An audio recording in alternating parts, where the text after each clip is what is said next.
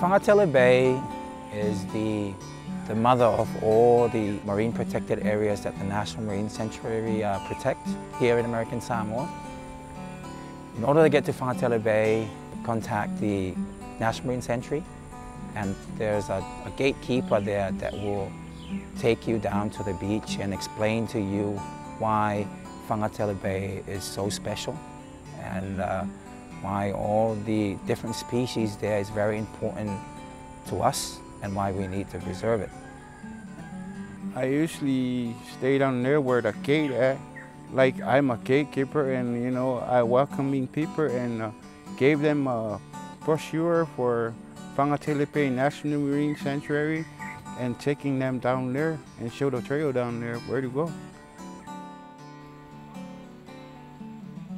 My grandfather is a Fuimono. He's high chief for Aloau and Asu. And his first high chief went to the Washington, D.C. for Congress. When I grew up, my grandpa and my dad told us, that's our land, this side and this side, and we got a big land, so that's why that we protect the area. Because people, especially tourist people, wants to hike. They hike from that side to here, and here through that side of Waitongi, where the turtle and the shark are. And hiking down to Fagatele Bay, you learn about something new. Either the different trees or the different sounds of the birds. And then by the time you get down to the beach, you're ready to go for a good snorkel or dive. And then by the time you get in the ocean, you see all the different fish, different species of corals and stuff like that. So it's always a treat to go snorkel or dive in Fagatele Bay.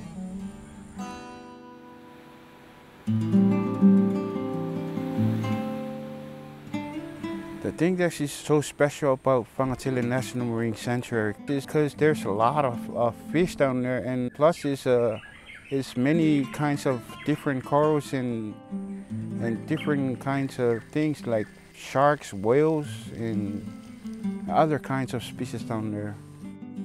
Because it's a special place. And I advise our Samoan people and our elders to take their families down there and look around and observe what we have. It's something very special that we have there. We have all the different species of corals that are not found in some other places in the world. And we also have green sea turtles, hawksbill sea turtles. We have dolphins that will go once in a while in the bay. We also have humpback whales. And some of these things I've never learned before until I got to the National Marine Sanctuary. It's a no-take zone area.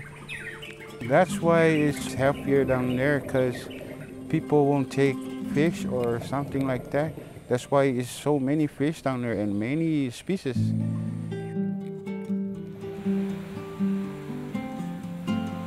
There's a fresh water coming out of that cliff. Basically, when you hike down to Fagatele Bay, you get sweaty and then there's mosquitoes, and you want to wash your face with this fresh water. And that is the first spot I go visit after the dive or snorkel. I wanted to get a nice cold bath there in Fagatele Bay with that fresh water. There's this massive futu tree right on the beach. And in the olden days, our forefathers used to use the fruit of the futu tree to create poison. And they also used it for tattooing.